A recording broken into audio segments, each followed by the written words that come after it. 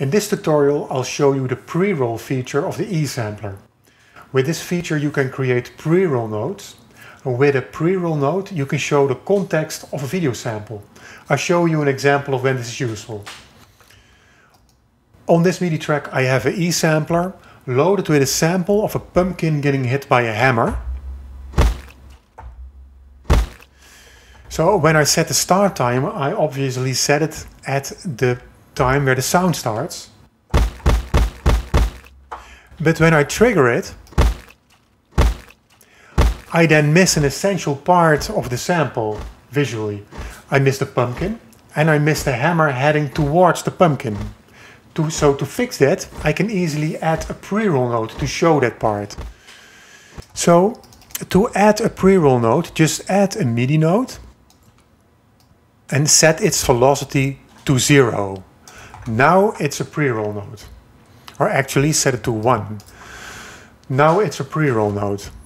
And just add that note in front of your original note. Now set a pre-roll time with this pre-roll dial. I set my pre-roll time to -1/2 of a second.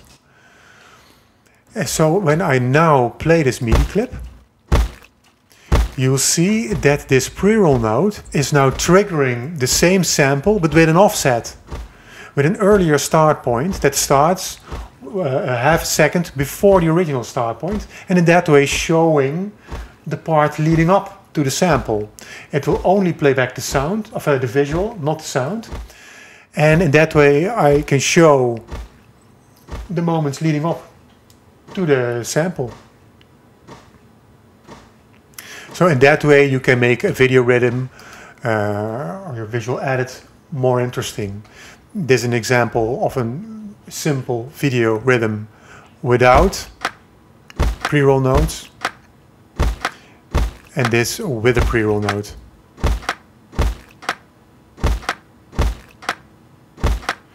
So that's visually more interesting. Alright, so that's the pre-roll note.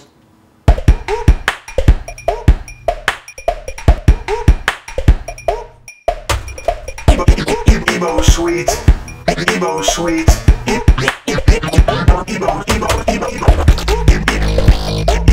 EboSuite, EboSuite.